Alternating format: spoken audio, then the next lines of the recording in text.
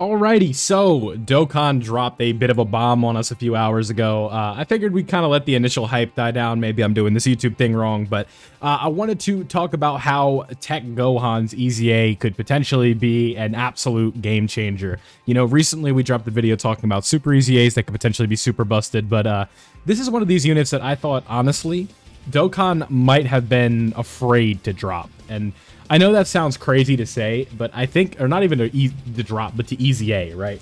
Because this is a character who essentially kind of changed the way that the mechanic has been done, right? And that, I'm sure, as you know at this point, especially if you're more of a veteran player, that the guard mechanic has been something that Dokkan has been petrified of giving unconditionally, right? Because that's always been something that's been super overpowered, and this TEQ GOHAN, essentially the way he worked was he just aged out a lot of units around the same time that he came out, and 2020 sort of served to be, what's the word, right? A year where we had really impressive TURs for a bit of a stretch, and then we kind of went back to like 2021. The power creep was not as aggressive with these TURs, and I think that they kind of messed up with this TEQ Ultimate GOHAN because of the way that he has unconditional guard, right? So like, you think about other units these days, like I could pull up all these examples, but like, let's look at a unit like Trunks and Vegeta, right? After, I believe it's 5 turns, you lose that guard, and you can only have it in slot 1, right? Or it'll be like an HP threshold for guard, or it'll be like you have to have certain amount of teams on the units of a certain category on the team for guard, right? And that is something that this TEQ Ultimate GOHAN kind of ushered in this era where like unconditional guard was too overpowered, and honestly I thought that they might have been a little bit scared to sort of give this guy an EZA. So let's go ahead and break down what this GOHAN is doing in case you guys are a little bit out of the loop, so we're all on the same page. Now, this GOHAN is now a 170 across the board for Saviors or Hybrid Saiyans with Key 3, which is just an okay leader skill. Obviously not designed to be a leader considering he's a 170, and you know, 200% is kind of the meta now in terms of leader skills. And then the 12 key SA effect, obviously the TUR, he only has a 12 key SA effect, and he's going to be greatly raising attack and defense with the stacking, and causes immense damage to the enemy and lowers attack. So lowering attack, obviously very good. A lot of these 9th anniversary bosses hit really hard, so they can be debuffed. So that's going to be super helpful considering he's going to be greatly raising his attack and defense. So you guys don't know, that is a 50% raise with the greatly raises attack and defense. So that is going to be good. Now, if we go down to the passive skill, we have Key +3 and attack and defense plus 158% at the start of turn.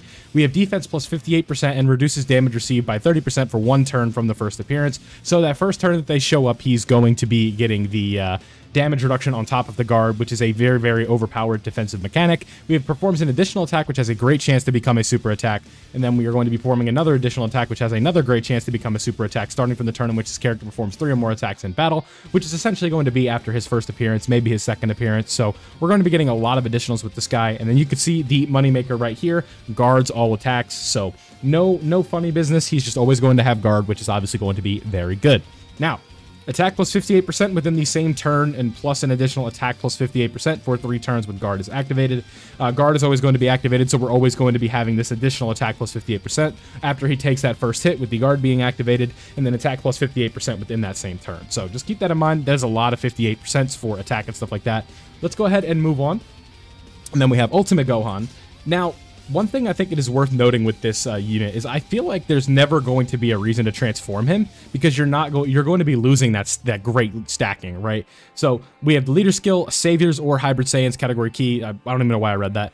The 12 key super attack effects. We have greatly raises attack and defense for 3 turns, causes immense damage with a great chance of stunning the enemy. Obviously in a fight like Cell Max where you can stun after turn 4, that's very good. But let's go ahead and move on to the passive skill where we're getting key 3 and then attack and defense plus 258% at the start of turn with guards against all attacks, performing an additional super attack guaranteed, so we're always going to be getting 2 supers at the very least, and then plus an additional attack plus 58% for the rest of the battle, and attacks effective against all types within the same turn when guard is activated. So when he takes that hit, performs a critical hit when facing only 1 enemy whose HP is 50% or more, or when there's a Majin Buu Saga category enemy. Think about a stage like AGL Red Zone Super Buu.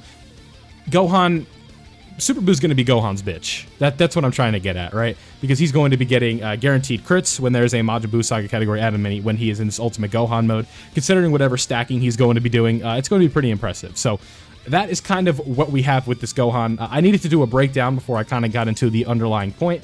Figured we'd at least talk about that, right? So let's go ahead and move over to Dokkan info. And obviously it's not translated yet, but what's so important about this character to me, and I'm sure to a lot of you, is the teams that he is on. So let's go ahead and look. There's one L right off the bat about this character, and I'm sure that some of you might be able to point it out just by looking, but he is missing some certain categories. What that may be, you may be asking. Superheroes, Miraculous Awakening, Bond of Master and Disciple. And what is that? That is Beast Gohan's leader skill. So one problem with this guy right off the bat, which this is about the only negative, he is not on Beast Gohan's leader skill. But there's so many teams that he is buffing that absolutely need the buffs. We can just go ahead and pull these up and talk about them, right? Saviors. The newest unit on this team is Namek Goku, for crying out loud. Like, well, LRs. Like, the newest LR is Namek Goku, and then the newest TUR is this guy. Yajirobe, before Super Trunks, Yajirobe was like the latest summonable unit on this category, right? So, end of 2020, early 2021, mid 2021, late 2021, late 2021, late 2021, free-to-plays all right here with EZAs, late 2022, mid 2023, you know, you get the idea. This category does not get buffed very often. And one thing that's funny about this specific category is this is one of the hardest Extreme Super Battle Road stages in the game, and so now this guy being on the team, having two of them might just make it free. So that is good for a lot of players. If you are struggling with the Saviors ESBR stage, we now have that. Hybrid Saiyans, we don't need to go over that team. Resurrected Warriors is going to be getting a buff. This category is actually like half decent, if I'm not mistaken. It's just okay. It's not great, but we have Harudegarn, Fat Boo, the new Super Saiyan 3 Goku. We have Gohan on it, wherever he's at. I just had him and I lost him. Gohan is down here, and then we have some other potential EZAs. Maybe these two will EZA at some point. That'll be a good kind of shout there. We have Mr. Boo, who's very good. This Tech Exchange Boo, who's cracked. Like, all of a sudden, this team is starting to have a little bit of a foundation. The only thing it's really missing is that true leader, but I guess you could call that Harudegarn. But we all know how Harudegarn is. I don't know if running two of him is really going to be the move. Obviously, Boo Saga is going to get better. The Goku family just continues to run away with how many good units they have. Siblings Bond, obviously going to be getting better if we kind of open these up right here. Siblings Bond is also one of those teams that doesn't get the most buffs in the world, but like, you know, Beast Gohan's on this, Beastless Gohan's on this, Evolution Blue Vegeta. You have a lot of good units on this team, but it's kind of hard to mesh them together and not just run them on a better team. But I guess it is at least worth noting that this team is going to be getting buffed, and for like a Super Battle Road stage, that could also potentially be good.